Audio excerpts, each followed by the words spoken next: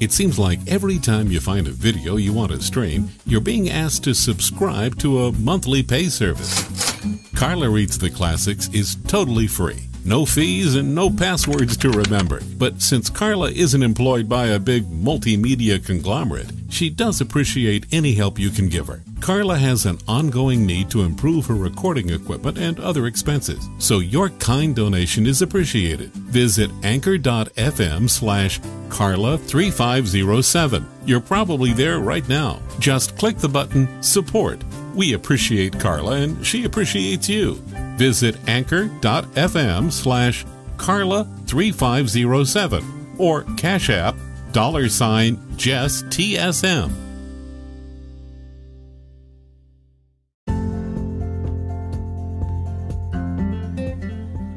Hi everybody, Karla here with take 5, I believe, of me trying to deliver this message without saying 100 ums and ahs. I don't know if I'll get through it, but I'm going to give it a try.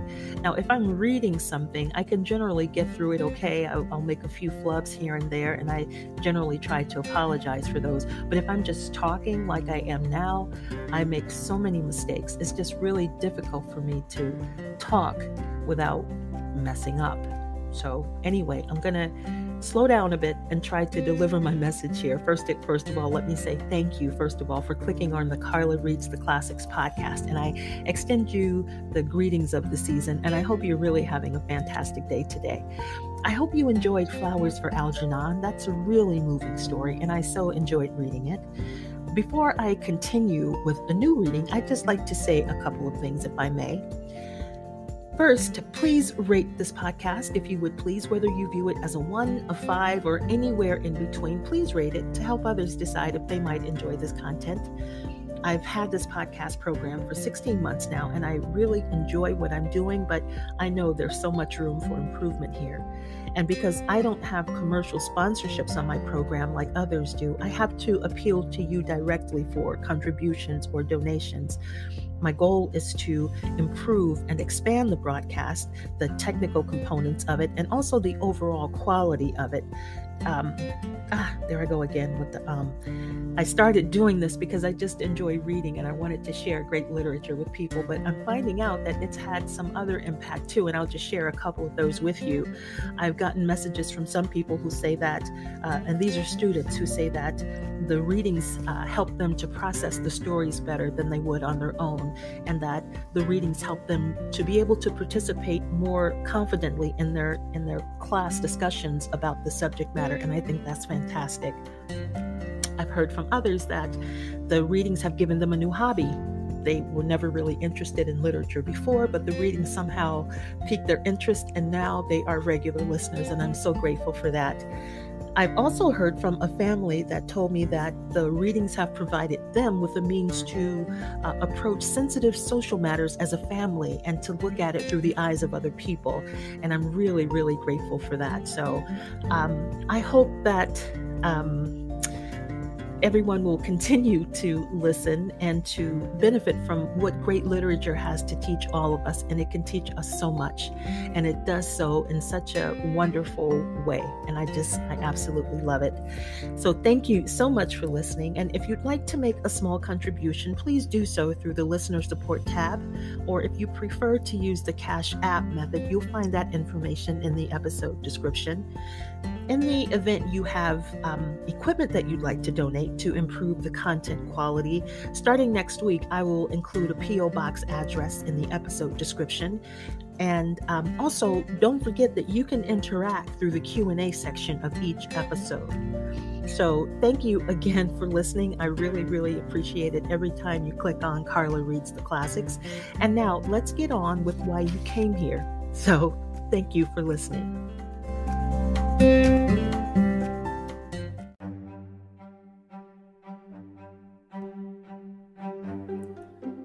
Hi, everybody, and thanks for joining me here again at Karla Reads the Classics. I thought I would try something here that I've never done on this program, and that is attempt to read a play. This is Tennessee Williams' The Glass Menagerie, and this being the 77th anniversary of this great play's debut, I thought I would do it the honor of presenting it here on my program. There are some challenges, however, because, they have the production notes and the stage directions and so forth included in the play. And I won't read all of that, and hopefully we can still make some sense of the play without those things. Just a little bit of background to set it up. In the first scene, we're in the Wingfield apartment, and the apartment is in the rear of a building, and you enter the apartment through a fire escape. Now, closest to the audience is the living room, and the living room is also where Laura sleeps, and the sofa lets out to a bed for her. On the wall is a giant picture of their father in uniform, and also next to the picture of the father is the Greg shorthand diagram, and that'll make sense as the play goes on. But just to point those few things out to give the play a little bit of a setting before I jump into it. So let's give it a shot. Let's try to enjoy this play together. The Glass Menagerie by Tennessee Williams, copyright 1946. Yes, I have tricks in my pocket. I have things up my sleeve, but I am the opposite of a stage magician. He gives you illusion that has the appearance of truth. I give you truth in the pleasant disguise of illusion. To begin with, I turn back time. I reverse it to that quaint period, the 30s, when the huge middle class of America was matriculating in a school for the blind. Their eyes had failed them. Or had they failed their eyes? And so they were having their fingers pressed forcibly down on the fiery braille alphabet of a dissolving economy. In Spain, there was revolution. Here, there was only shouting and confusion. In Spain, there was Guernica. Here, there were disturbances of labor, sometimes pretty violent, and otherwise peaceful cities such as Chicago, Cleveland, St. Louis. This is the social background of the play. The play is memory. Being a memory play, it is dimly lighted. It is sentimental. It is not realistic. In memory, everything seems to happen to music. That explains the fiddle and the wings. I am the narrator of the play and also a character in it. The other characters are my mother, Amanda, my sister, Laura, and a gentleman caller who appears in the final scenes. He is the most realistic character in the play, being an emissary from a world of reality that we were somehow set apart from. But since I have a poet's weakness for symbols, I am using this character also as a symbol. He is the long-delayed but always expected something that we live for. There is a fifth character in the play who doesn't appear except in this larger-than-life-size photograph over the mantel. This is our father who left us a long time ago. He was a telephone man who fell in love with long distances. He gave up his job with the telephone company and skipped the light fantastic out of town. The last we heard of him was a picture postcard from Mazatlan on the Pacific coast of Mexico containing a message of 2 words, hello, goodbye, and no address. I think the rest of the play will explain itself. Tom? Yes, Mother. We can't say grace until you come to the table. Coming, Mother. Honey, don't push with your fingers. If you have to push with something, the thing to push with is a crust of bread. And chew, chew. Animals have secretions in their stomachs which enable them to digest food without mastication, but human beings are supposed to chew their food before they swallow it down. Eat food leisurely, son, and really enjoy it. A well-cooked meal has lots of delicate flavors that have to be held in the mouth for appreciation. So chew your food and give your salivary glands a chance to function. I haven't enjoyed one bite of this dinner because of your constant directions on how to eat it. It's you that make me rush through meals with your hawk-like attention to every bite I take. Sickening, spoils my appetite. All this discussion of animals, secretion, salivary glands, mastication. Temperament like a metropolitan star. You're not excused from the table. I'm getting a cigarette. You smoke too much. I'll bring in the Mont Blanche. No, sister. You be the lady this time, and I'll be the darky. I'm already up. Resume your seat, little sister. I want you to stay fresh and pretty for gentlemen callers. I'm not expecting any gentlemen callers. Sometimes they come when they are least expected. Why, I remember one Sunday afternoon in Blue Mountain. I know what's coming. Yes, but let her tell it. Again, she loves to tell it. One Sunday afternoon in Blue Mountain, your mother received 17 gentlemen callers. Why, sometimes there weren't chairs enough to accommodate them all. We had to send the doggy over to bring in folding chairs from the parish house. How did you entertain those gentlemen callers? I understood the art of conversation. I bet you could talk. Girls in those days knew how to talk, I can tell you. Yes? They knew how to entertain their gentlemen callers. It wasn't enough for a girl to be possessed of a pretty face and graceful figure, although I wasn't slighted in either respect. She also needed to have a nimble wit and a tongue to meet all occasions. What did you talk about? Things of importance going on in the world, never anything coarse or common or vulgar. My callers were gentlemen all. Among my callers were some of the most prominent young planters of the Mississippi Delta, planters and sons of planters. There was young Champ Laughlin, who later became vice president of the Delta Planters Bank. Hadley Stevenson, who was drowned in Moon Lake and left his widow $150,000 in government bonds. There were the Cottrell brothers, Wesley and Bates. Bates was one of my bright particular beaux. He got in a quarrel with that wild Rainwhite boy. They shot it out on the floor of the Moon Lake Casino.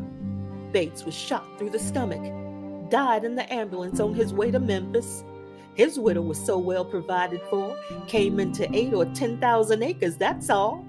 She married him on the rebound, never loved her, carried my picture on him the night he died.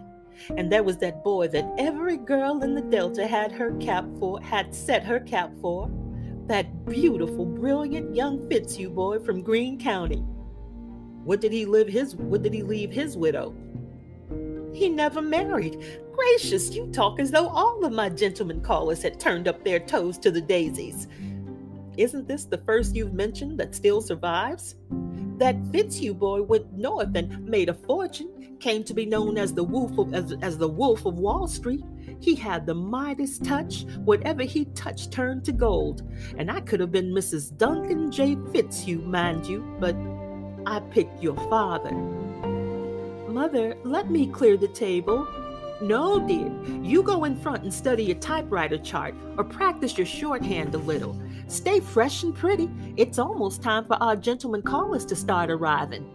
How many do you suppose we're going to entertain this afternoon? I don't believe we're going to receive any, Mother. What? No one? Not one? You must be joking. Not one gentleman caller? It can't be true. There must be a flood. There must have been a tornado. It isn't a flood. It's not a tornado, Mother. I'm just not popular like you were in Blue Mountain. Mother's afraid I'm going to be an old maid. Scene 2. Hello, Mother. I was... Deception. How was the DAR meeting? Didn't you go to the DAR meeting, Mother? No. I did not have the strength to go to the DAR. In fact, I did not have the courage. I wanted to find a hole in the ground and hide myself in it forever. Why did you do that, Mother? Why are you... Why? How old are you, Laura? Mother, you know my age. I thought that you were an adult. It seems that I was mistaken. Please don't stare at me, Mother. What are we going to do? What is going to become of us? What is the future? Has something happened, Mother? Mother, has something happened? I'll be all right in a minute. I'm just bewildered by life. Mother, I wish you would tell me what's happened.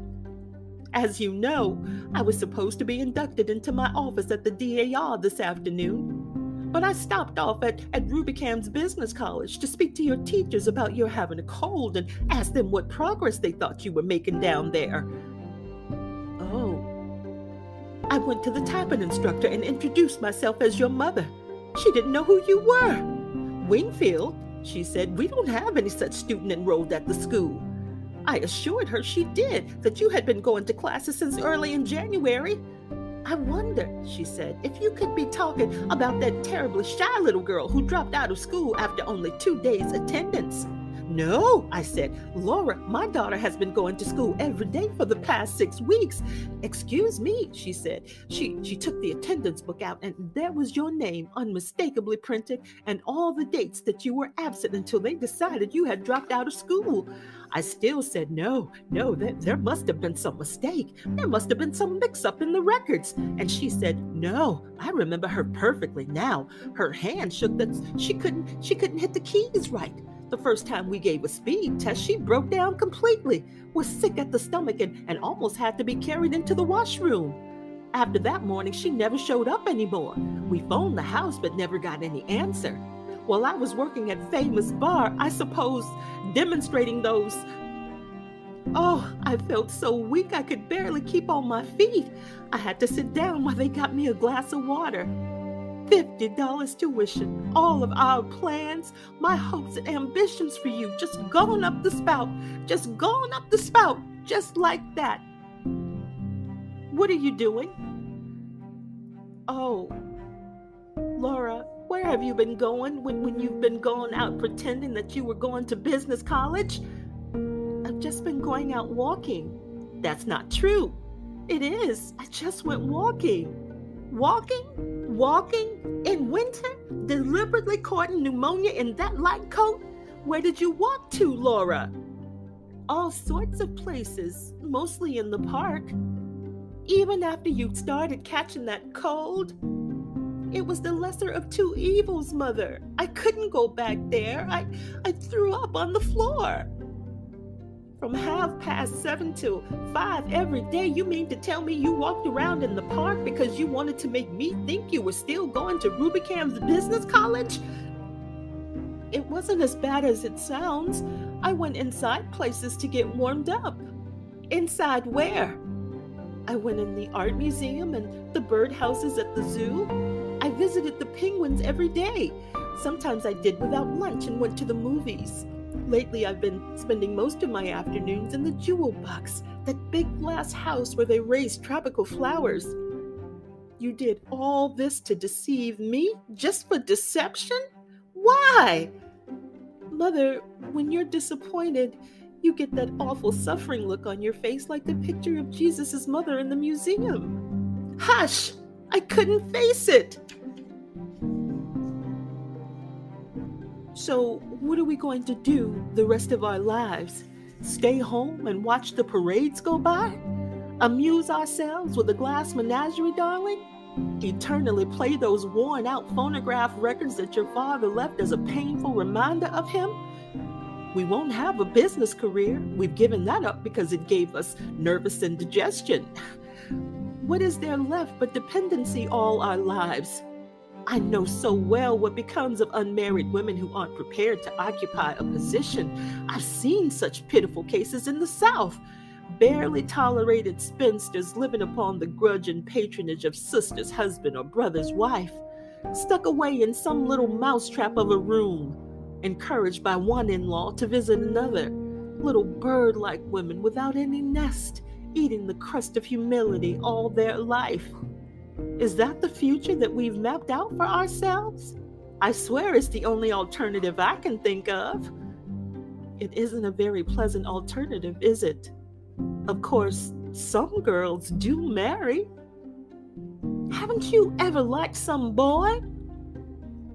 Yes, I liked one once. I came across his picture a while ago. He gave you his picture? No, it's in the yearbook. Oh, a high school boy. Yes, his name was Jim. Here he is in the Pirates of Penzance. The what?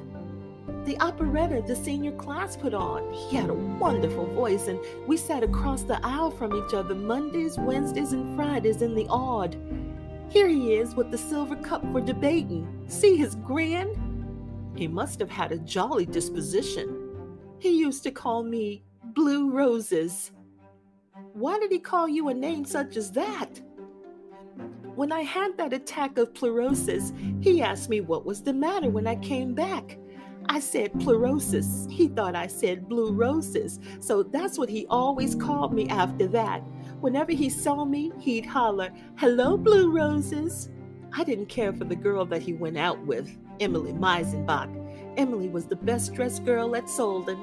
She never struck me, though, as being sincere. It says in the personal section they're engaged.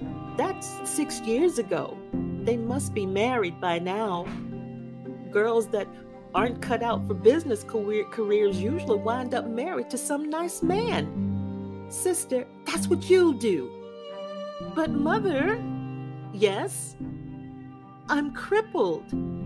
Nonsense, Laura. I've told you never to use that word. Why, you're not crippled. You just have a little defect, hardly noticeable even. When people have some slight disadvantage like that, they cultivate other things to make up for it, develop charm and vivacity and charm. That's all you have to do.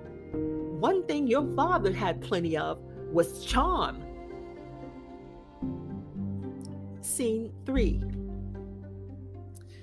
After the fiasco at Rubicam's Business College, the idea of getting a gentleman caller for Laura began to play a more and more important part in Mother's calculations. It became an obsession. Like some archetype of the universal unconscious, the image of the gentleman caller haunted our small apartment. A young man at the door of a house with flowers. An evening at home rarely passed without some allusion to this image, this specter, this hope. Even when he wasn't mentioned, his presence hung in Mother's preoccupied look and in my sister's frightened, apologetic manner, hung like a sentence passed upon the Wingfields.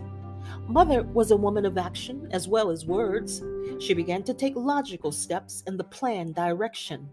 Late that winter and in the early spring, realizing that extra money would be needed to properly feather the nest and plume the bird, she conducted a vigorous campaign on the telephone, roping in subscribers to one of those magazines for matrons called The Homemaker's Companion, the type of journal that features the serialized sublimations of ladies of letters who think in terms of delicate cupcake breasts, slim, tapering waists, rich, creamy thighs, eyes like wood smoked in autumn, fingers that soothe and caress like strains of music, bodies as powerful as Etruscan sculpture.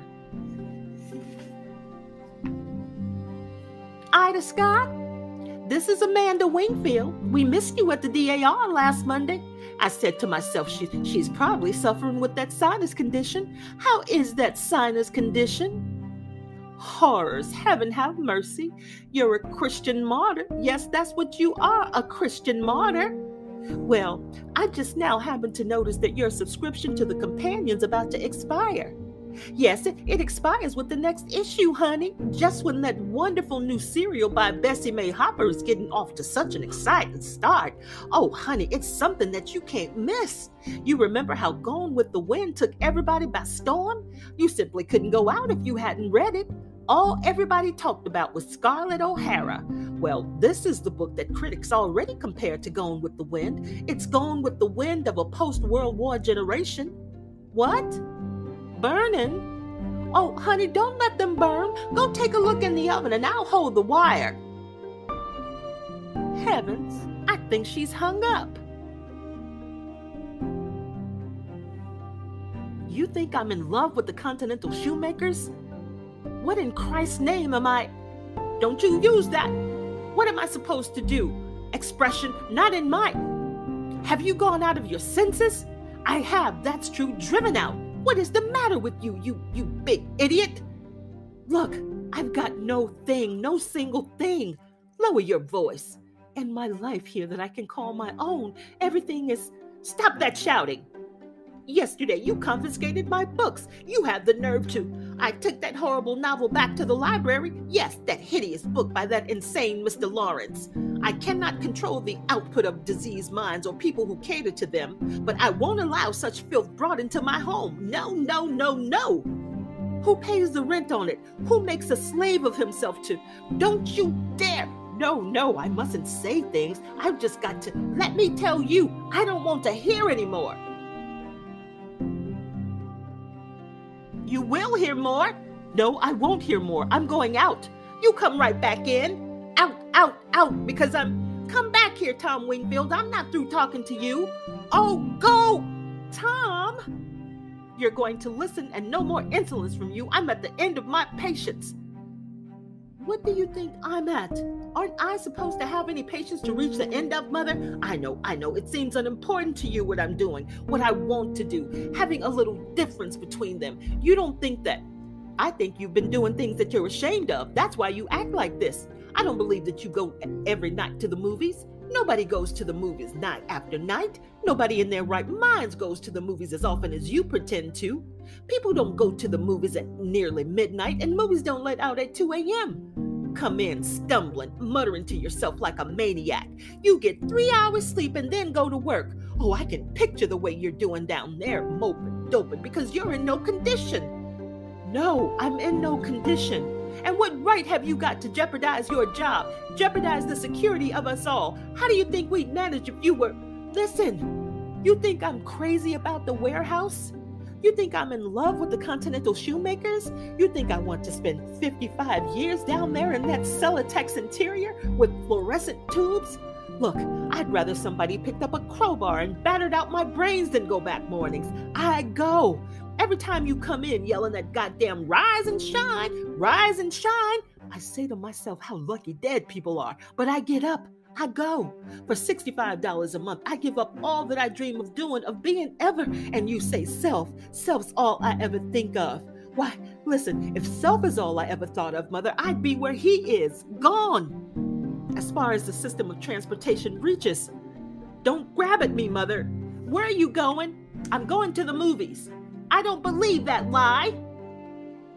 I'm going to opium dens. Yes, opium dens of vice and criminals' hangouts, Mother. I've joined the Hogan gang. I'm a hired assassin. I carry a Tommy gun and a violin case. I run a string of cat houses in the alley. They call me Killer Wingfield. I'm leading a double life, a simple, honest warehouse worker by day, by night, a dynamic czar of the underworld, Mother. I go to gambling casinos. I spin away fortunes on the roulette table. I wear a patch over one eye and a false mustache.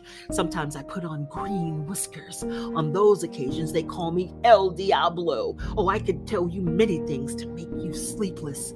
My enemies plan to dynamite this place. They're going to blow us all sky high some night, and I'll be glad, very glad, and so will you. You go up on a broomstick over Blue Mountain with 17 gentlemen callers, you ugly, babbling old witch. My Glass Menagerie. I won't speak to you again until you apologize. Scene 4. One crack and it falls through. Tom, what are you doing? Looking for the door key. Where have you been all this time? I've been to the movies. All this time at the movies? There was a very long program. There was a Garbo picture and a Mickey Mouse and a travel log and a newsreel and a preview of coming attractions. And there was an organ solo and a collection for the Milk Fund simultaneously, which ended up in a terrible fight between a fat lady and an usher.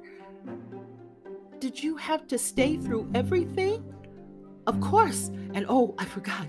There was a big stage show. The headliner on the stage was Malvolio, the magician. He performed wonderful tricks, many of them such as pouring water back and forth between pitchers. First it turned to wine, and then it turned to beer, and then it turned to whiskey. I know it was whiskey. It finally turned into because he needed somebody to come up out of the audience to help him. And I came up, both shows.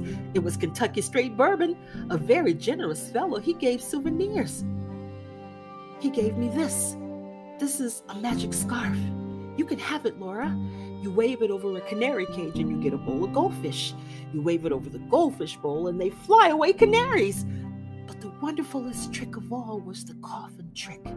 We nailed him into a coffin and he got out of the coffin without removing one nail. There is a trick that would come in handy for me, get me out of this 2x4 situation. Tom, shh! What are you shushing me for? You'll wake up Mother. Goody, pay her back for all those rises and shines. You know, it don't take much intelligence to get yourself into a nailed-up coffin, Laura, but who in the hell ever got himself out of one without removing one nail? Rise and shine! I'll rise, but I won't shine.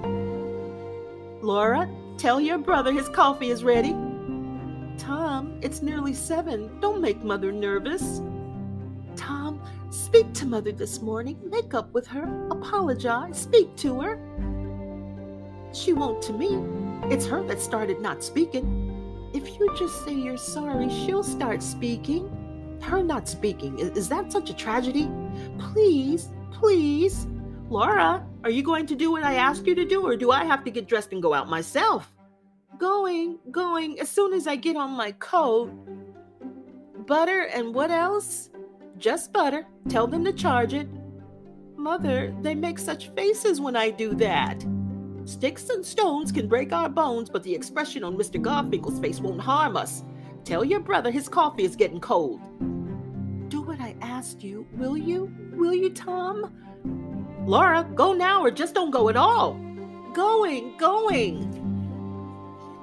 Laura, I'm all right. I slept, but I'm all right.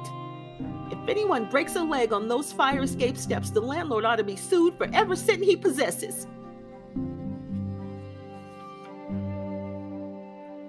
Mother, I apologize, Mother. I'm sorry for what I said, for everything that I said. I didn't mean it. My devotion has made me a witch, and so I make myself hateful to my children. No, you don't. I worry so much, don't sleep. It makes me nervous. I understand that. I've had to put up a solitary battle all these years, but you're my right-hand bower. Don't fall down. Don't fail me. I try, Mother. Try and you will succeed. Why, you're just full of natural endowments. Both of my children, they're unusual children. Don't you think I know it? I'm so proud, happy, and I feel I've so much to be thankful for, but promise me one thing, son. What, Mother? Promise, son, you'll never be a drunkard. I will never be a drunkard, Mother. That's what frightened me so, that you'd been drinking. Eat a bowl of Purina. Just coffee, Mother. Shredded wheat biscuit? No, Mother, just coffee. You can't put in a day's work on an empty stomach. You've got 10 minutes. Don't gulp. Drinking too hot liquids makes cancer of the stomach. Put cream in. No, thank you. To cool it. No, thank you. I want it black. I know, but it's not good for you. We have to do all that we can to build ourselves up. In these trying times we live in, all that we have to cling to is each other. That's why it's so important to... Tom, I sent your sister so I could discuss something with you. If you hadn't spoken, I would have spoken to you. What is it, Mother, that you want to discuss? Laura. Oh, Laura. You know how Laura is, so quiet, but still water runs deep. She notices things, and I think she broods about them. A few days ago, I came in and she was crying. What about? You?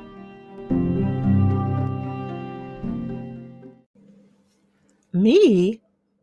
She has an idea that you're not happy here. What gave her that idea? What gives her any idea?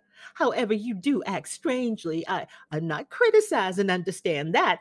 I know your ambitions do not lie in the warehouse, that like everybody in the whole wide world, you've had to make sacrifices. But Tom, life's not easy. It calls for Spartan endurance. There's so many things in my heart that I cannot describe to you.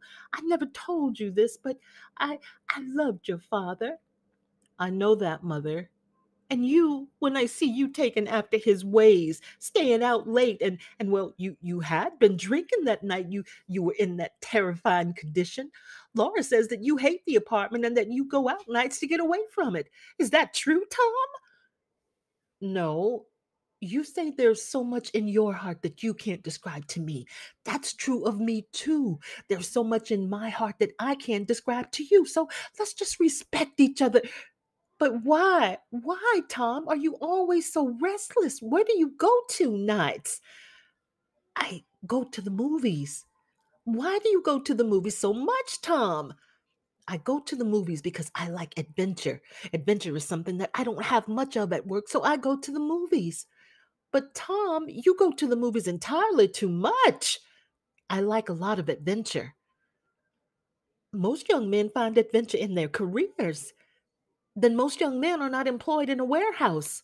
The world is full of young men employed in warehouses and offices and factories. Do all of them find adventure in their careers? They do, or they do without it. Not everybody has a craze for adventure. Man is by instinct a lover, a hunter, a fighter, and none of those instincts are given much play at the warehouse. Man is by instinct. Don't quote instinct to me. Instinct is something that people have got away from. It belongs to animals. Christian adults don't want it. What do Christian adults want then, mother? Superior things, things of the mind and of the spirit. Only animals have to satisfy instincts. Surely your aims are somewhat higher than theirs, than monkeys, pigs. I reckon they're not. You're joking. However, that isn't what I wanted to discuss. I haven't much time. Sit down. You want me to punch in red at the warehouse, mother? You have 5 minutes. I want to talk to you about Laura. All right, what about Laura? We have to be making some plans and provisions for her. She's older than you, 2 years, and nothing has happened. She just drifts along doing nothing. It frightens me terribly how she just drifts along. I guess she's the type that people call homegirls. There's no such type, and if there is, it's a pity. That is, unless the home is hers, with a husband. What? Oh, I can see the handwriting on the wall as plain as I can see the nose in front of my face. It's terrifying. More and more you remind me of your father. He was out all hours without explanation, then left. Goodbye. And me with a bag to hold. And I saw that letter you got from the merchant marine. I know what you're dreaming of. I'm not standing here blindfolded. Very well then. Then do it. But not till there's somebody to take your place. What do you mean? I mean that as soon as Laura has got somebody to take care of her, married, a home of her own, independent, why, then you'll be free to go wherever you please, on land, on sea, whichever way the wind blows you. But until that time, you've got to look out for your sister. I don't say me because I'm old and don't matter. I say for your sister because she's young and dependent. I put her in that business college, a dismal failure, frightened her so it made her sick at the stomach. I took her over to the Young People's League at the church. Another fiasco. She spoke to nobody, nobody spoke to her. Now all she does is fool with those pieces of glass and play those worn out records. What kind of life is that for a girl to lead? What can I do about it? Overcome selfishness? Self is all you ever think of. Where is your muffler? Put on your wool muffler. I haven't said what I have in mind to ask you. I'm too late to. Down at the warehouse, aren't there some nice young men? No, there must be some. Find out one that's clean living, doesn't drink, and ask him out for sister. What? For sister to meet, get acquainted. Oh my gosh. Will you? Will you? Will you, dear? Yes. Ella Cartwright? This is Amanda Wingfield. How are you, honey? How is that kidney infection? Horrors. You're a Christian martyr. Yes, honey, that's what you are, a Christian martyr. Well, I just now happened to notice in my little red book that your subscription to the companion has just run out. I know that you wouldn't want to miss out on the wonderful series starting in this new issue. It's by Bessie Mae Harper, the first one she's written since Honeymoon for Three. Wasn't that a strange and interesting story? Well, this one is even lovelier, I believe. It has a sophisticated society background. It's all about the horses set on Long Island. Son, will you do me a favor? What? Comb your hair? You look so pretty when your hair is combed. There is only one respect in which I would like you to emulate your father. What respect is that? The care he took of his appearance. He never allowed himself to look untidy. Where are you going? I'm going out to smoke. You smoke too much. A pack a day at 15 cents a pack. How much would that amount to in a month? 30 times 15 is how much, Tom? Figure it out, and you will be astounded at what you could save. Enough to give you a night school course in accounting at Washington U. Just think what a wonderful thing that would be for you, son. I'd rather smoke. That's the tragedy of it. Across the alley from us was the Paradise Dance Hall. On evenings in the spring, the windows and doors were open and the music came outdoors. Sometimes the lights were turned out except for a large glass sphere that hung from the ceiling. It would turn slowly about and filter the dusk with delicate rainbow colors. Then the orchestra played a waltz or a tango, something that had a slow and sensuous rhythm. Couples would come outside to the relative privacy of the alley. You could see them kissing behind ash pits and telephone poles. This was the compensation for lives that passed like mine, without any change or adventure. Adventure and change were imminent in this year. They were waiting around the corner for all these kids, suspended in the mist over Birch's garden, caught in the folds of Chamberlain's umbrella.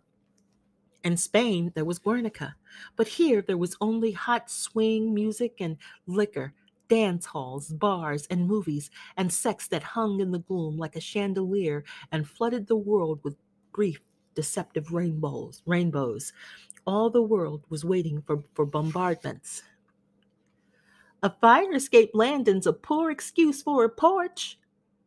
What are you looking at? The moon. Is there a moon this evening? It's rising over Garfinkel's delicatessen. So it is.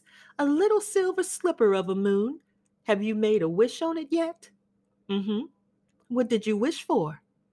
That's a secret. A secret, huh? Well, I won't tell mine either. I will be just as mysterious as you. I bet I can guess what yours is. Is my head so transparent? You're not a sphinx. No, I don't have secrets. I'll tell you what I wish for on the moon. Success and happiness for my precious children. I wish for that whenever there's a moon, and when there isn't a moon, I wish for it too. I thought perhaps you wished for a gentleman caller. Why do you say that? Don't you remember asking me to fetch one? I remember suggesting that it would be nice for your sister if you brought home some nice young man from the warehouse. I think that I've made that suggestion more than once. Yes, you have made it repeatedly. Well, we are going to have one. What? A gentleman caller. A caller with a bouquet. You mean you have asked some nice young man to come over? Yep, I invited him to dinner. You really did? I did. You did, and did he accept? He did. Well, that's lovely. I thought you would be pleased. It's definite then? Very definite. Soon? Very soon. For heaven's sake, stop putting on and tell me some things, will you? What things do you want me to tell you? Well, naturally, I would like to know when he's coming. He's coming tomorrow. Tomorrow? Tomorrow. But Tom! Yes, Mother? Tomorrow gives me no time. Time for what? Preparations. Why didn't you phone me at once as soon as you asked him, the minute that he accepted? Then don't you see I could have been getting ready? You don't have to make any fuss. Oh, Tom, of course I have to make a fuss.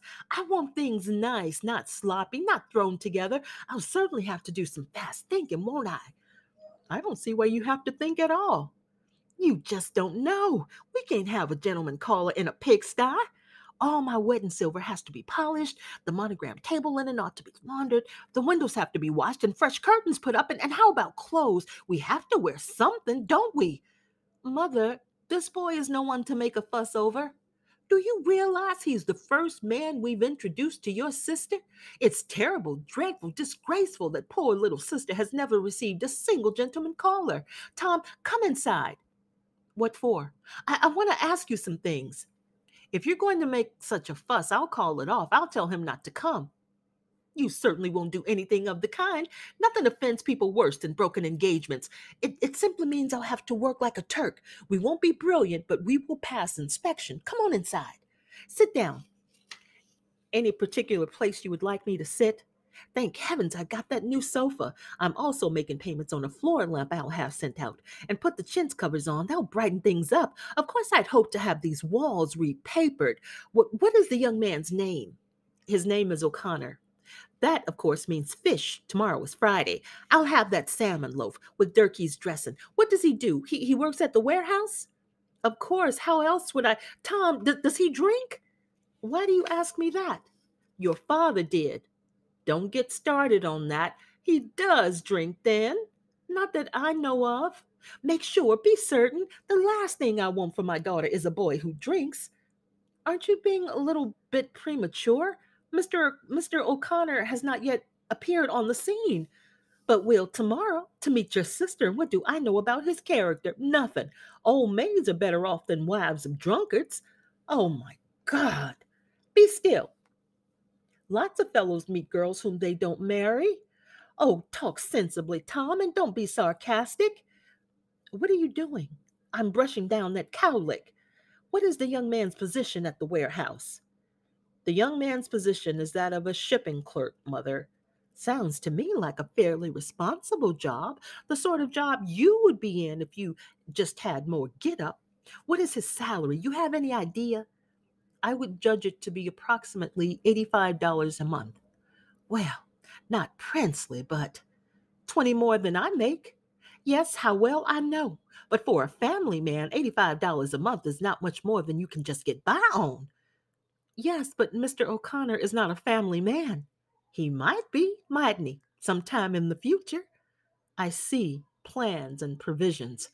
You are the only man that I know of who ignores the fact that the future becomes the present the past, and the past turns into everlasting regret if you don't plan for it. I will think that over and see what I can make of it. Don't be supercilious with your mother. Tell me some more about this. What do you call him? James D. O'Connor. The D is for Delaney. Oh, Irish on both sides. Gracious, and doesn't drink? Shall I call him up and ask him right this minute? The only way to find out about those things is to make discreet inquiries at the proper moment. When I was a girl in Blue Mountain and it was suspected that a young man drank, the girl whose attentions he had been receiving, if any girl was, would sometimes speak to the minister of his church, or rather her father would if her father was living, and sort of feel him out on the young man's character. That is the way such things are discreetly handled to keep a young woman from making a tragic mistake. Then how did you happen to make a tragic mistake? That innocent look of your father's had everyone fooled. He smiled, the world was enchanted. No girl can do worse than put herself at the mercy of a handsome appearance. I hope that Mr. O'Connor is not too good looking. No, he's not too good looking. He's covered with freckles and hasn't too much of a nose. He's not downright homely, though. No, not downright homely, just medium homely, I'd say. Character's what to look for in a man. That's what I've always said, Mother. You've never said anything of the kind, and I suspect you would never give it a thought. Don't be so suspicious of me. At least I hope he's the type that's up and coming. I think he really goes in for self-improvement. What reason have you to think so? He goes to night school. Splendid. What does he do? Study. Radio engineering and public speaking. Then he has visions of being advanced in the world. Any young man who studies public speaking is aiming to have an executive job someday. And radio engineering, a thing for the future. Both of these facts are very illuminating. These are the sorts of things that a mother should know concerning any young man who comes to call on her daughter, seriously or not. One little warning: he doesn't know about Laura. I didn't let on that we had dark ulterior motives. I just said, "Why don't you come and have dinner with us?" He said, "Okay," and that was the whole conversation. I bet it was. You're as eloquent as an oyster. However, he will know about Laura when he gets here. When he sees how lovely and sweet and pretty she is, he'll thank his lucky stars he was asked to dinner. Mother, you mustn't expect too much of Laura. What do you mean? Laura seems all those things to you and me because she's ours and we love her. We don't even notice she's crippled anymore. Don't say crippled. You know I don't allow that word to be used. But face facts, Mother, she is, and that's not all. What do you mean, not all? Laura is very different from other girls. I think the difference is all to her advantage. Not quite all. In the eyes of others, strangers, she's terribly shy and lives in a world of her own, and those things make her seem a little peculiar to people outside the house. Don't say peculiar. Face the facts. She is. In what way is she peculiar, may I ask? She lives in a world of her own, a world of little glass ornaments, Mother. She plays old phonograph records, and that's about all. Where are you going? I'm going to the movies. No, not to the movies. Every night to the movies? I don't believe you always go to the movies. Laura? Laura? Yes, Mother. Let those dishes go and come in front. Laura, come here and make a wish on the moon. Moon? Moon? A little silver slipper of a moon. Look over your left shoulder, Laura, and make a wish. Now, darling, wish. What shall I wish for, Mother? Happiness, good fortune. Scene 6. And so the following evening, I brought Jim home to dinner.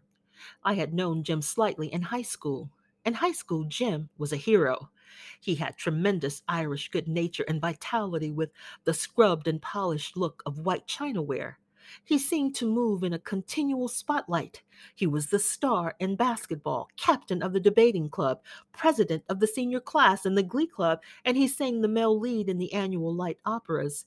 He was always running or bounding, just never just walking. He seemed always at the point of defeating the law of gravity.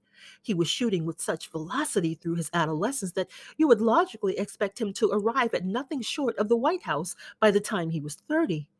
But Jim apparently ran into more interference after his graduation from Solden. His speed had definitely slowed.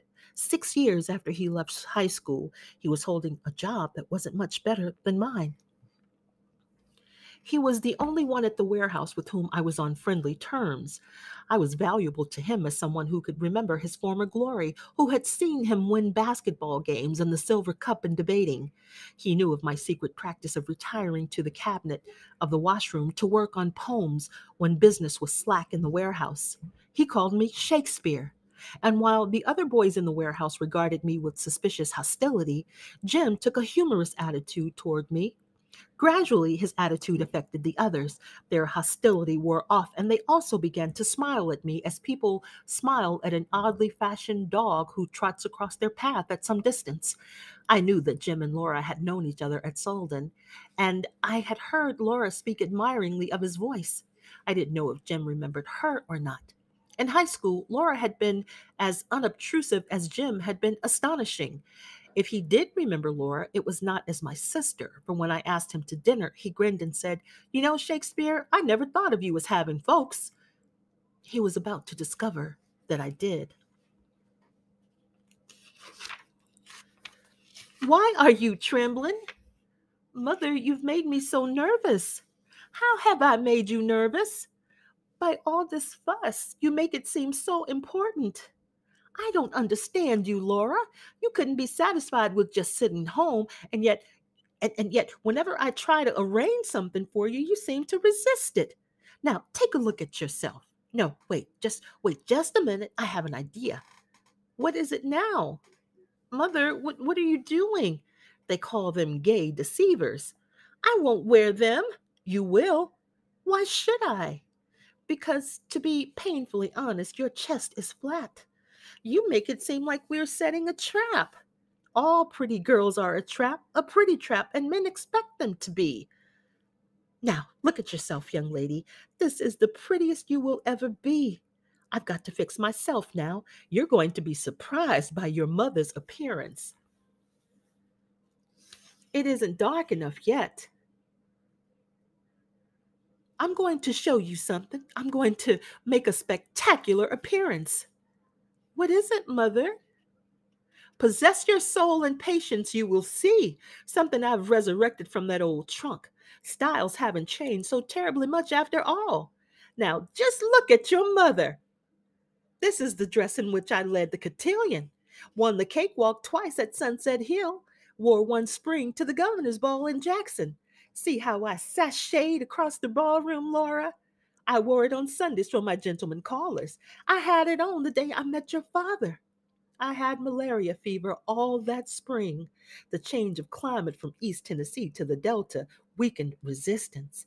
I had a little temperature all the time, not enough to be serious, just enough to make me restless and giddy. Invitations poured in, parties all over the Delta.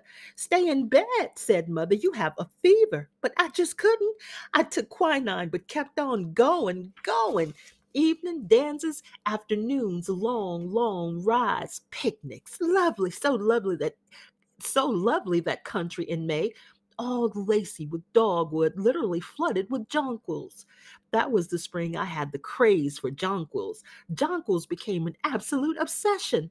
Mother said, honey, there's no more room for jonquils. And still, I kept bringing in more jonquils. Wherever I saw them, I'd say, stop, I see jonquils.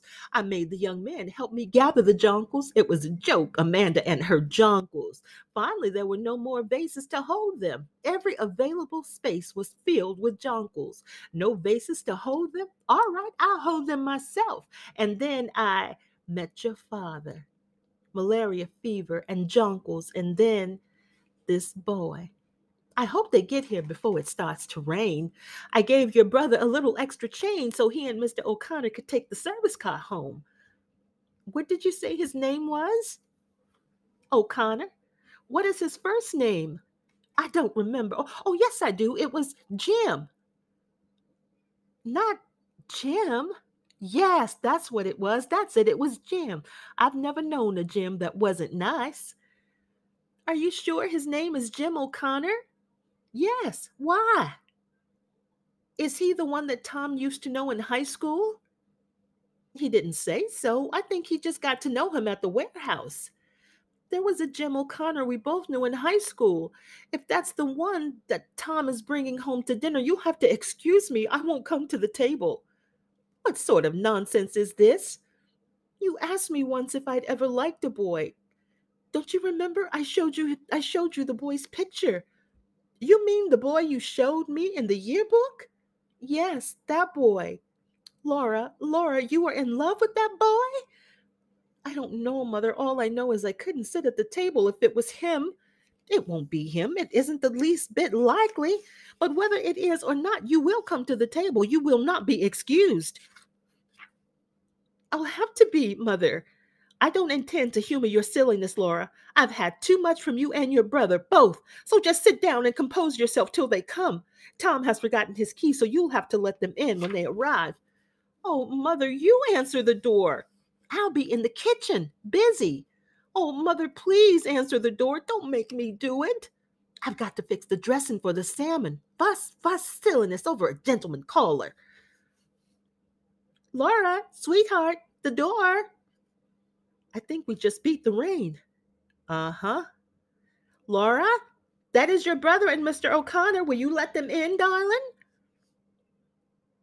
Mother, you go to the door. Please. What is the matter with you, you silly thing? Please, you answer it, please. I told you I wasn't going to humor you, Laura. Why have you chosen this moment to lose your mind? Please, please, you go. I'll have to go to the door because you'll have to go to the door because I can't. I can't either. Why? I'm sick. I'm sick too of your nonsense. Why can't you and your brother be normal people? Fantastic whims and behavior. Prosperous goings on. Can you give me one reason? Why should you just be afraid to open a door? Now you answer it, Laura. Oh, oh, Laura Wingfield, you march right to that door. Yes, yes, mother. Laura, this is Jim. Jim, this is my sister Laura. I didn't know that Shakespeare had a sister. How how do you do? Okay. Your hand's cold, Laura. Yes, well, I've been playing the Victrola. You must have been playing classical music on it. You ought to play a little hot swing music to warm you up. Excuse me, I haven't finished playing the Victrola. What was the matter? Oh, with Laura? Laura is terribly shy. Terribly shy. Shy, huh? It's unusual to meet a girl shy nowadays. I don't believe you ever mentioned you had a sister. Well, you know now, I have one. Here's that post dispatch. You want a piece of it? Uh-huh. What piece? The comics? Sports. Old Dizzy Dean is on his bad behavior. Yeah? Where are you going? I'm going out on the terrace. You know, Shakespeare, I'm going to sell you a bill of goods. What goods? A course I'm taking. Huh? In public speaking. You and me, we're not the warehouse type. Thanks, that's the good news. But what has public speaking got to do with it?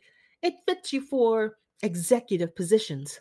Oh, I tell you, it's done a hell of a lot of good for me. In what respect? In every. Ask yourself, what is the difference between you and me and men in the office down front? Brains? No. Ability? No. Then what? Just one little thing. What is that one little thing? Primarily, it amounts to social poise, being able to square up to people and hold your own on any social level.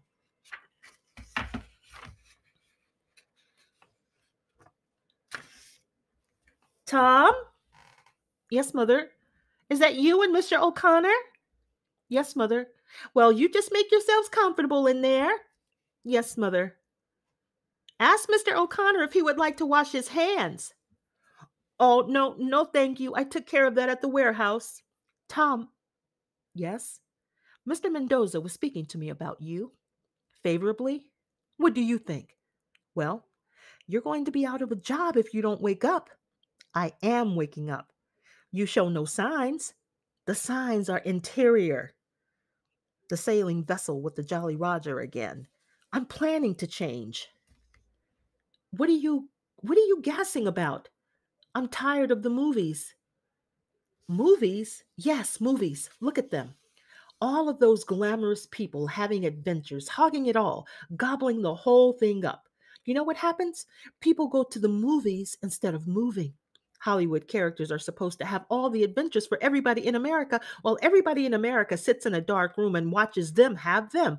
Yes, until there's a war. That's when adventure becomes available to the masses. Everyone's dish, not only Gables. Then the people in the dark room come out of the dark room to have some adventures themselves. Goody, goody. It's our turn now. Go to the South Sea Island to make a safari, to be exotic, far off. But I'm not patient. I don't want to wait till then. I'm tired of the movies and I'm about to move. Move? Yes. When? Soon. Where? Where? I'm starting to boil inside. I know I seem dreamy, but inside, well, I'm boiling. Whenever I pick up a shoe, I shudder a little thinking how short life is and what I'm doing. Whatever that means, whatever that means, I don't know what shoes it has to do except something to wear on a traveler's foot. What? I'm a member, the Union of the Merchant Seamen. If you didn't realize it, this is a totally free podcast. How does Karla do it? Well, she loves to read the classics, but we all could use a little help now and then. So if you'd like to show your appreciation, any small donation would be appreciated. Visit anchor.fm/Karla3507 or CashApp $JessTSM. I paid my dues this month instead of the light bill. You will regret it when they turn the lights off. I won't be here. How about your mother? I'm like my father, the bastard son of a bastard. Did you notice how he's grinning in the picture there? And he's been absent going on 16 years. You're just talking, you drip. How does your mother feel about it? Shh! Here comes mother. Mother is not acquainted with my plans. Where are you all? On the terrace, mother. Well, well, well, so this is Mr. O'Connor. Introductions entirely unnecessary. I've heard so much about you from my boy. I finally said to him, Tom, good gracious, why don't you bring this paragon to supper? I'd like to meet this nice young man at the warehouse instead of just hearing him sing your praises so much. I don't know why my son is so standoffish. That's not Southern behavior.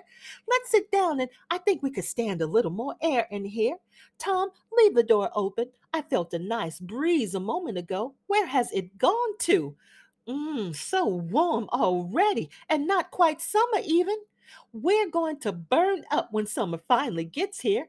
However, we're having a very light supper. I think light things are better for this time of the year. The same as light clothes are. Light clothes and light food are what warm weather calls for. You know, our blood gets so thick during the winter, it takes a while for us to adjust ourselves. When the season changes, it comes so quick this year. I wasn't prepared. All of a sudden, heavens, already summer. I ran to the trunk and pulled out this light dress, terribly old, historical almost, but feels so good and cool, you know? Mother, yes, honey? How about supper? Honey, you go and ask sister if supper is ready. You know that sister is in full charge of supper. Tell her you hungry boys are waiting for it. Have you met Laura? She let you in? Oh, good. You've met already. It's rare for a girl as sweet and pretty as Laura to be domestic, but Laura is, thank heavens, not only pretty but also very domestic. I'm not at all. I never was a bit. I never could make a thing but angel food cake. Well, in the South we had so many servants. Gone, gone, gone. All vestige of gracious living, gone completely. I wasn't prepared for what the future brought me. All of my gentlemen callers were sons of planters, and so, of course, I assumed that I would be married to one and raise my family on a large piece of land with plenty of servants. But man proposes, and woman accepts the proposal. To vary that old saying a little bit, I married no planter. I married a man who worked for the telephone company, that gallantly smiling gentleman over there, a telephone man who fell in love with long distance. Now he travels and I don't even know where. But what am I going on for about my tribulations? Tell me yours. I hope you don't have any. Tom? Yes, mother. Is supper nearly ready? It looks to me like supper is on the table. Let me look. Oh, lovely, but where is sister? Laura is not feeling well, and she says that she thinks she'd better not come to the table. What? Nonsense, Laura. Oh, Laura. Yes, mother. You really must come to the table. We won't be seated until you come to the table. Come in, Mr. O'Connor. You sit right over there, and Laura Wingfield, you're keeping us waiting, honey. We can't say grace until you come to the table. Laura, Laura. Why, Laura, you are ill, darling. Tom, help your sister into the living room, dear. Sit in the living room, Laura. Rest on the sofa. Well, standing over the hot stove made her ill. I told her that it was just too warm this evening, but is Laura all right now? Yes. What is that? Rain? A nice cool rain has come up. I think we may have grace now. Tom, honey, you say grace. Oh, for all these and thy mercies, God's holy name be praised. Scene 7. Hey there, Mr. Lightbulb. Where was Moses when the lights went out? Do you know the answer to that one, Mr. O'Connor? No, ma'am. What's the answer? In the dark? Everybody sit still. I'll light the candles. Isn't it lucky we have them on the table? Where's a match? Which of you gentlemen can provide a match? Here. Thank you, sir. Not at all, ma'am. I guess the fuse is burnt out. Mr. O'Connor, can you tell a burnt out fuse? I know I can't, and Tom is a total loss when it comes to mechanics. Oh, careful you don't bump into something. We don't want our gentleman caller to break his neck. Now, wouldn't that be a fine howdy do? Where's the fuse box? Right here, next to the stove. Can you see anything? Just a minute. Isn't electricity a mysterious thing? Wasn't it Benjamin Franklin who tied a key to a kite? We live in such a mysterious universe, don't we? Some people say that science clears up all the mysteries for us. In my opinion, it only creates more. Have you found it yet? No, ma'am. All these fuses look okay to me. Tom? Yes, mother. That light bill I gave you several days ago, the one I told you we got the notices about? Oh, yeah. You didn't neglect to pay it by any chance. Why, I didn't. I might have known. Shakespeare probably wrote a poem on that light bill, Mrs. Wingfield. I might have known better than to trust him with it. There is such a high price for negligence in this world. Maybe the poem will win a $10 prize. We'll just have to spend the remainder of the evening in the 19th century before Mr. Edison made the Mazda lamp. Candlelight is my favorite kind of light. That shows you're romantic, but that's no excuse for Tom. We got through dinner. Very considerate of them to let us get through dinner before they plunged us into everlasting darkness, wasn't it, Mr. O'Connor? Tom, as a penalty for your carelessness, you can help me with the dishes. Let me give you a hand. Indeed, you will not. I ought to be good for something. Good for something? You? Why, Mr. O'Connor, nobody's given me this much entertainment in years as you have. Oh, now, Mrs. Wingfield.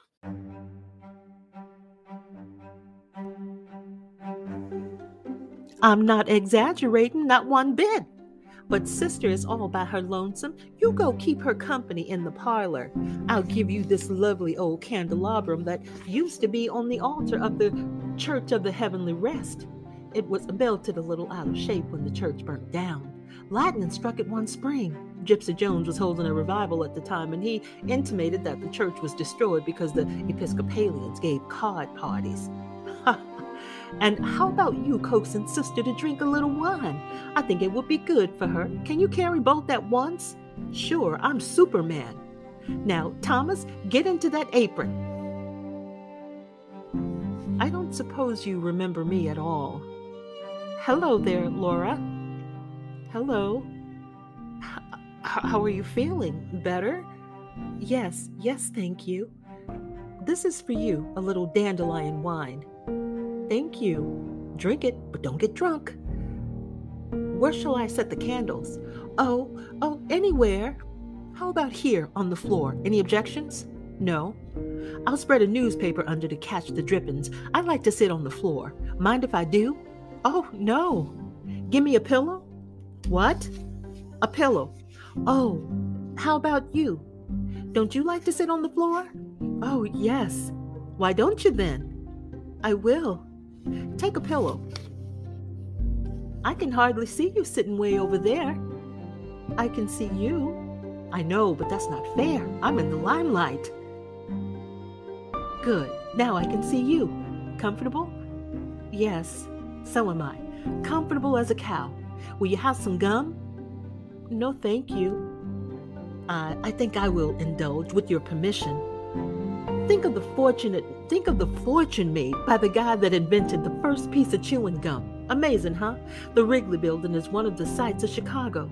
I saw it when I went up to the Century of Progress. Did you take in the Century of Progress? No, I didn't. Well, it was quite a wonderful exposition. What impressed me most was the Hall of Science. Gives you an idea of what the future will be in America, even more wonderful than the present is. Your brother tells me you're shy. Is that right, Laura? I don't know. I judge you to be an old-fashioned type of girl. Well, I think that's a pretty good type to be. Hope you don't think I'm being too personal, do you? I believe I will take a piece of gum if you don't mind. Mr. O'Connor, have you kept up with your singing? Singing? Me? Yes, I remember what a beautiful voice you had. When did you hear me sing? You say you've heard me sing? Oh, yes, very often. I don't suppose you remember me at all. I have an idea I've seen you before. I had that idea as soon as you opened the door. It seemed almost like I was about to remember your name, but the name that I started to call you wasn't a name, and so I stopped myself before I said it. Was it Blue Roses? Blue Roses, my goodness, yes, Blue Roses. That's what I had on my tongue when you opened the door. Isn't it funny what tricks your memory plays? I didn't connect you with high school somehow or other, but that's where it was. It was high school. I didn't even know you were Shakespeare's sister. Gosh, I'm sorry. I didn't expect you to. You barely knew me. But we did have a speaking acquaintance, huh? Yes, we spoke to each other. When did you recognize me? Oh, right away.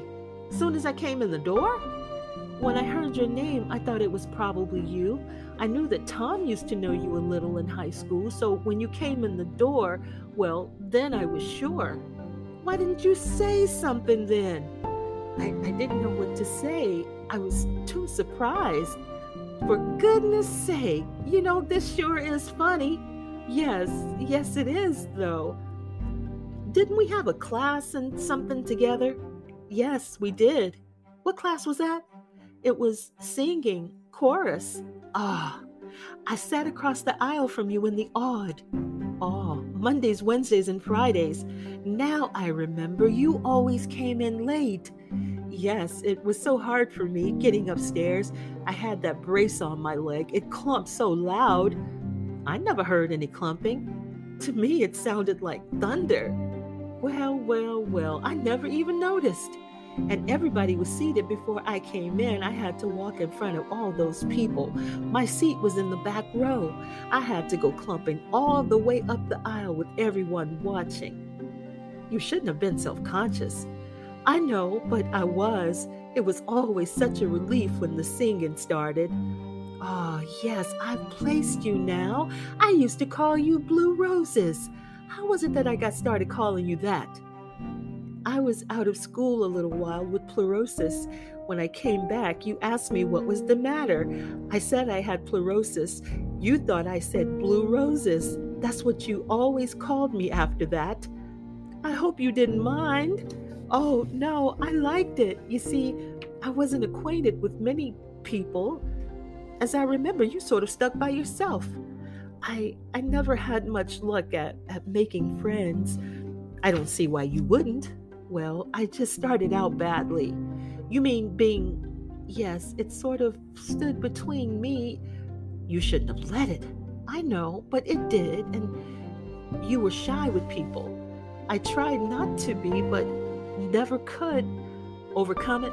No, I never could. I guess being shy is something you have to work out of kind of gradually. Yes, I guess it takes time. Yes.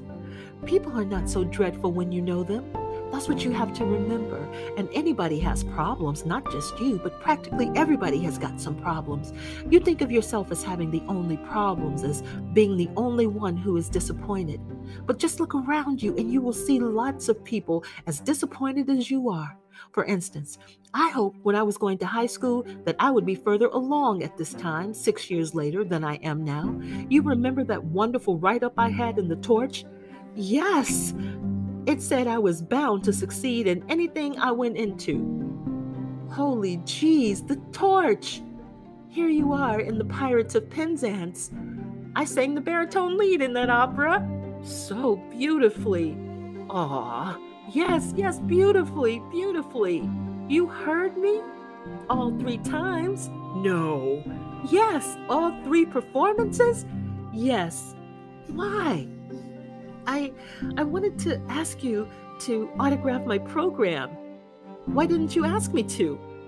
You were always surrounded by your own friends so much that I never had a chance to.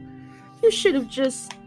Well, I thought you might think I might think you was what? Oh, I was beleaguered by females in those days. You were terribly popular. Yeah, you had such a friendly way. I was spoiled in high school. Everybody liked you. including you? Yes, I did too. Well. Give me that program, Laura.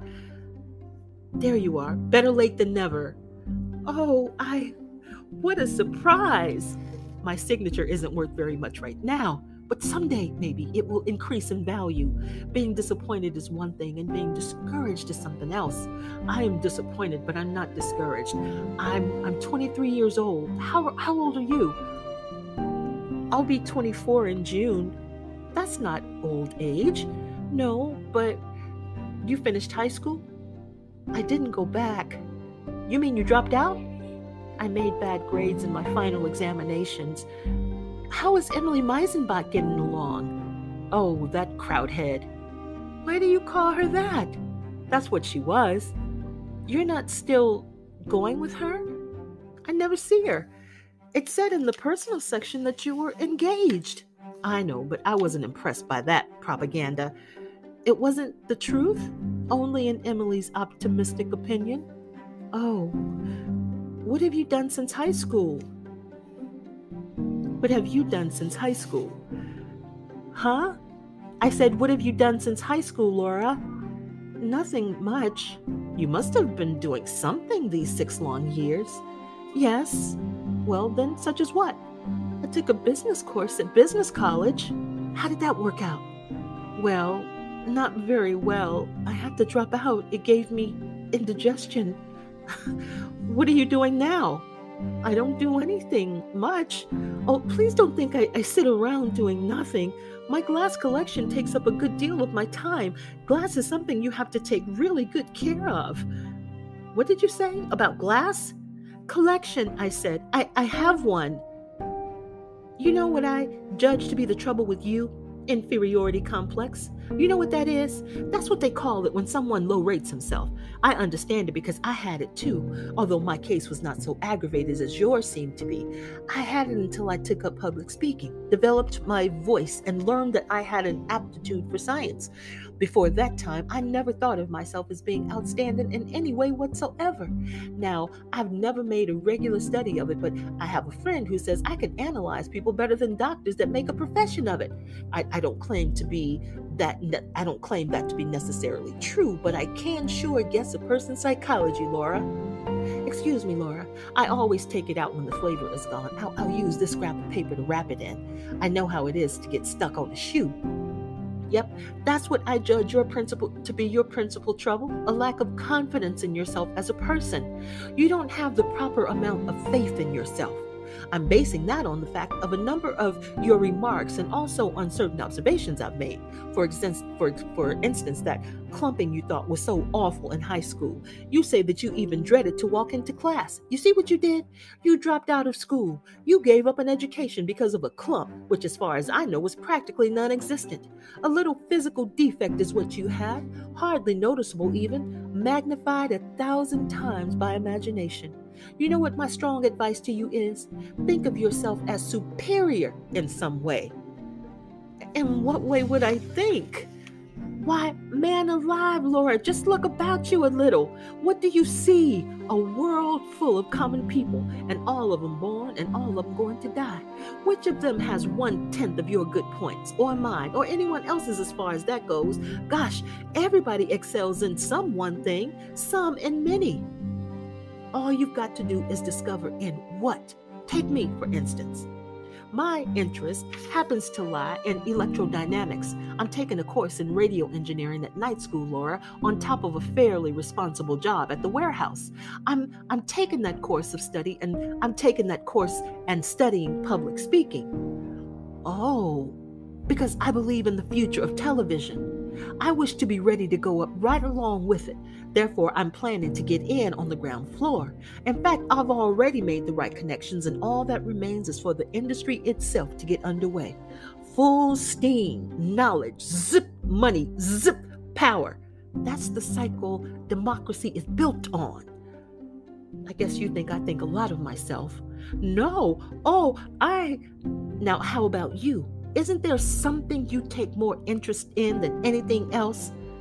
Well, I do, as I said, have my glass collection.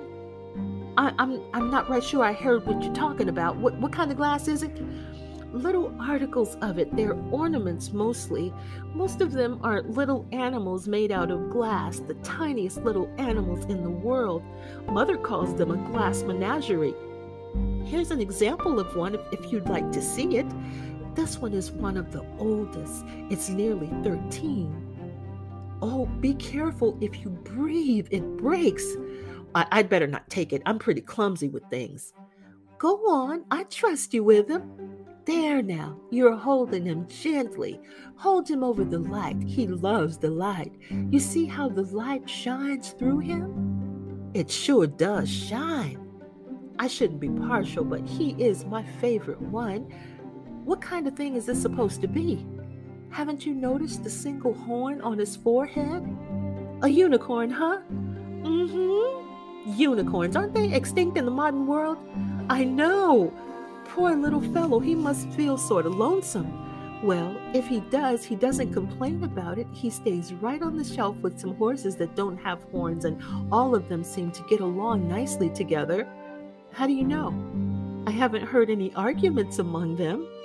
No arguments, huh? Well, that's a pretty good sign. Where shall I set him? Put him on the table. They all like a change of scenery once in a while.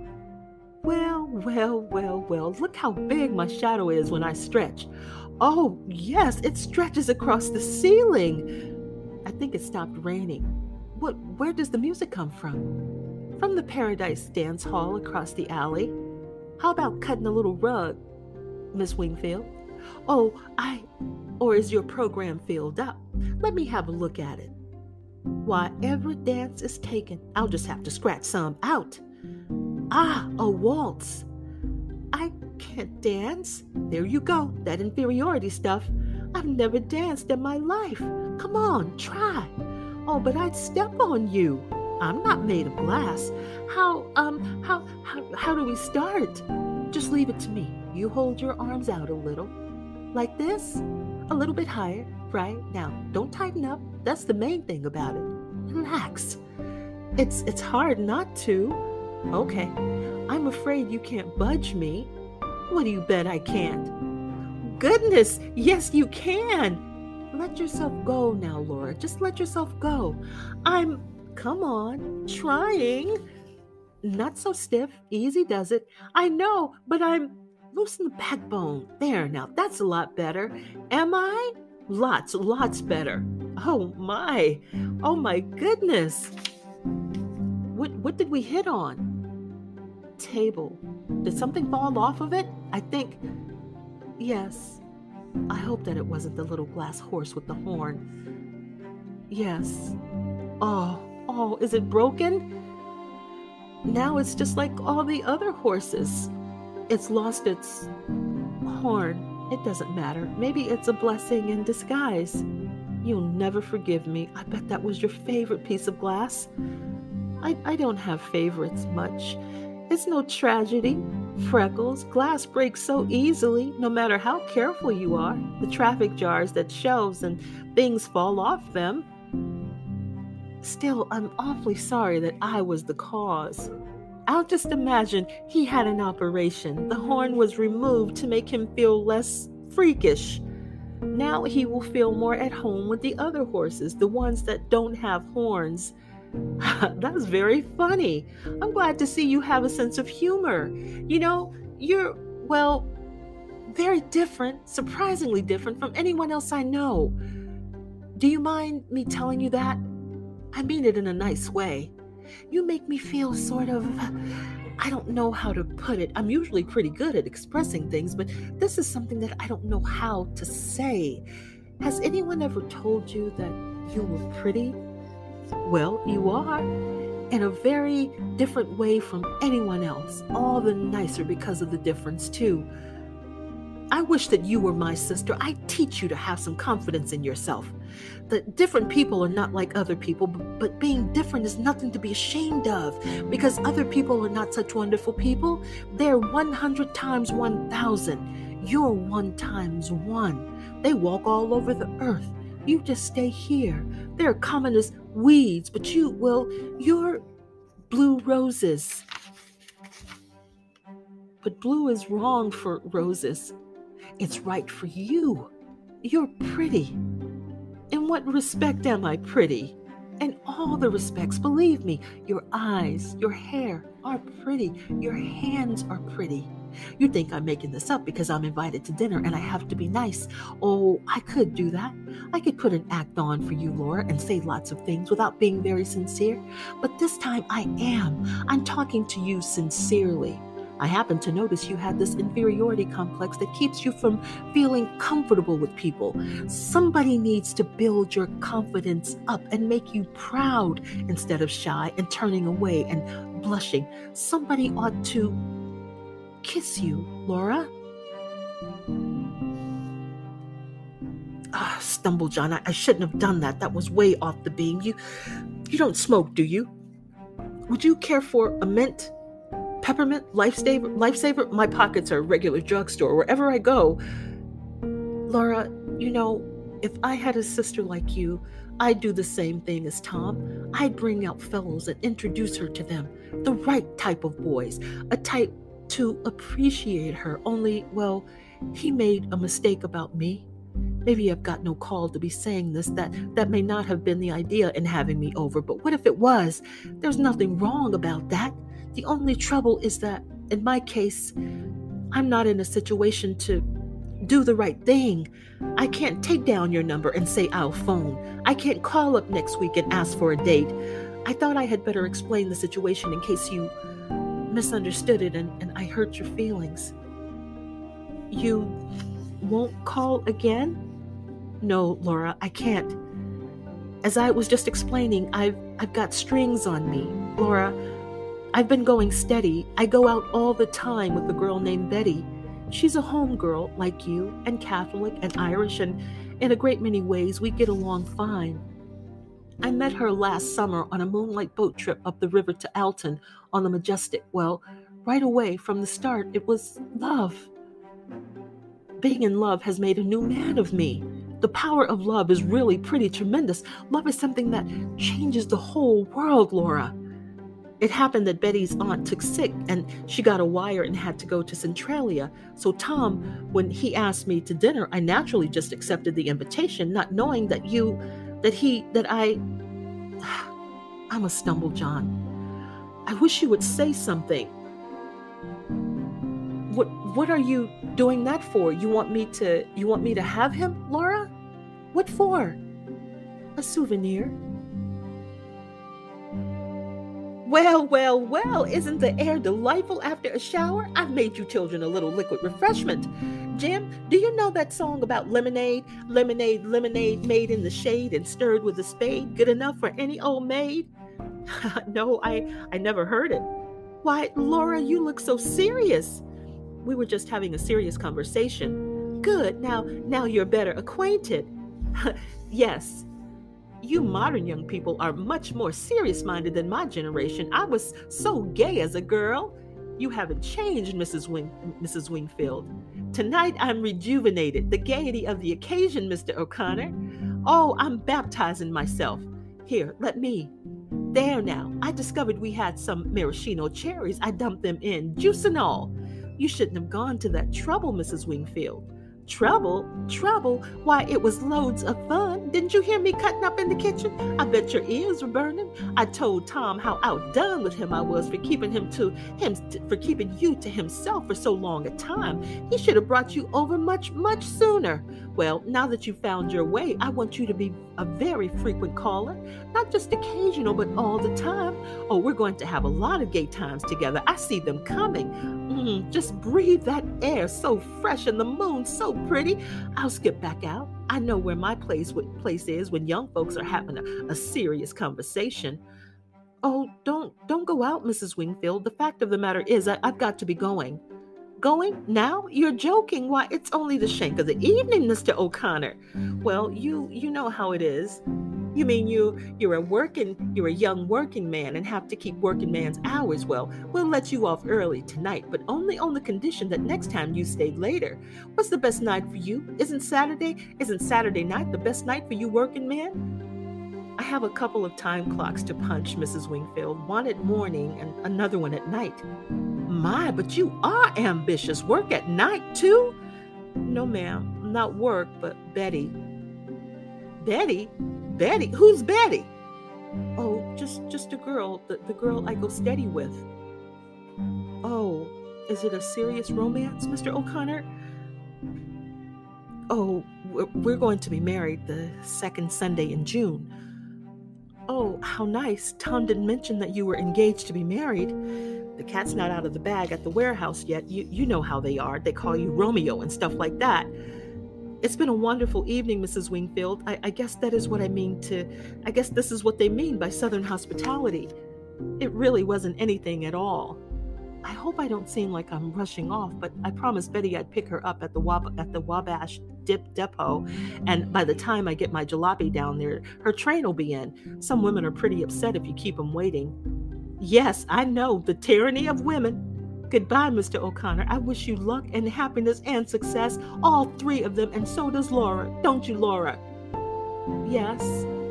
Goodbye, Laura. I'm certainly going to treasure that souvenir, and don't forget the good advice I gave you. So long, Shakespeare. Thanks again, ladies. Good night.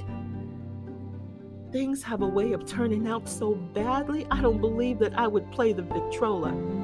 Well, our gentleman caller was engaged to be married. Tom? Yes, Mother? Come in here a minute. I want to tell you something awfully funny. Has the gentleman caller gotten away already? The gentleman caller has made an early departure. What a wonderful joke you played on us. What do you mean? You didn't mention that he was engaged to be married. Jim, engaged? That's what he just informed us. I'll be jiggered. I didn't know about that. That seems very peculiar. What's peculiar about it? Didn't you call him your best friend down at the warehouse? He is, but how did I know? It seems extremely peculiar that you wouldn't know your best friend was going to be married. The warehouse is where I work, not where I know things about people. You don't know things anywhere. You live in a dream. You manufacture illusions. Where are you going? I'm going to the movies. That's right. Now that you've had us make such fools of ourselves, the effort, the preparation, all the expense, the new floor lamp, the rug, the clothes for Laura, all for what? To entertain some other girl's fiancé. Go to the movies. Go. Don't think about us. A mother deserted, an unmarried sister who's crippled and has no job. Don't let anything interfere with your selfish pleasure. Just go. Go to the movies. All right, I will. The more you shout about my selfishness to me, the quicker I'll run, and I won't go to the movies. Go then. Go to the moon, you selfish dreamer. I didn't go to the moon. I went much further, for time is the longest distance between two places. Not long after that, I was fired for writing a poem on the lid of a shoebox. I left St. Louis. I descended the steps of this fire escape for the last time and followed from then on in my father's footsteps, attempting to find in motion what was lost in space. I traveled around a great deal. The city swept about me like dead leaves, leaves that were brightly colored but torn away from the branches.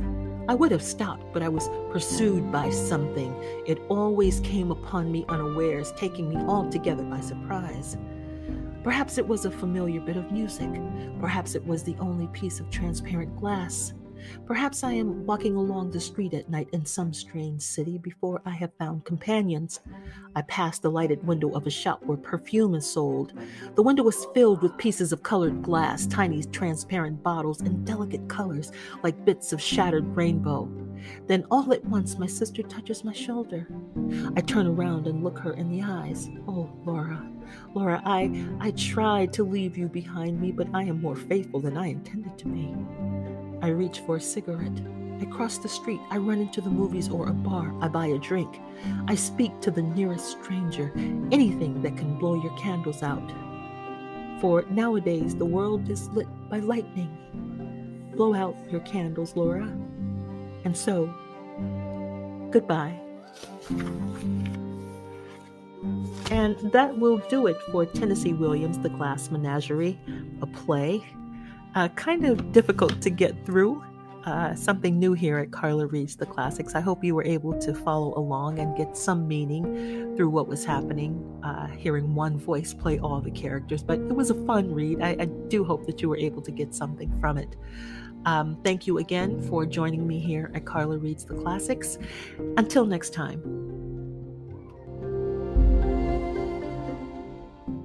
If you didn't realize it, this is a totally free podcast. How does Karla do it? Well, she loves to read the classics, but we all could use a little help now and then. So if you'd like to show your appreciation, any small donation would be appreciated. Visit anchor.fm/Karla3507 or CashApp $JessTSM.